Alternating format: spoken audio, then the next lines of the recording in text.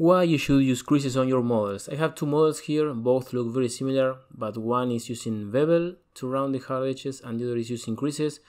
I encourage you to use creases and I will tell you why. Let's see the model without creases. I've used bevel to soften the edges and it looks okay. The issue with this is when you need to change the size of that bevel, or maybe you need to edit the model a bit more in general. In this situation you will notice that it's very hard to remove the bevel and make a new one. You will need to delete part of the mesh and rebuild it and then make the new bevel. So it's a very destructive way to model in 3D. Also, if you need to change the proportions of the overall shape of the model, it will be harder to modify it because of the amount of extra topology. So it's a very destructive way to model and not so flexible. On the other hand, in this other model, I have used creases.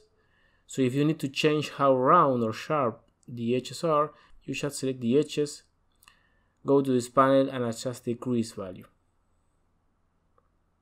So if you need to change how round or sharp the edges are, you should select the edges, go to this panel and adjust the crease value. 0 is very round and 1 is sharp as a knife. If you can't see the difference, it's because you need to add the solution surface and increase the solution levels. Also, if you need to change the overall shape of the model, you will select fewer vertices and there is a lower risk of deformations.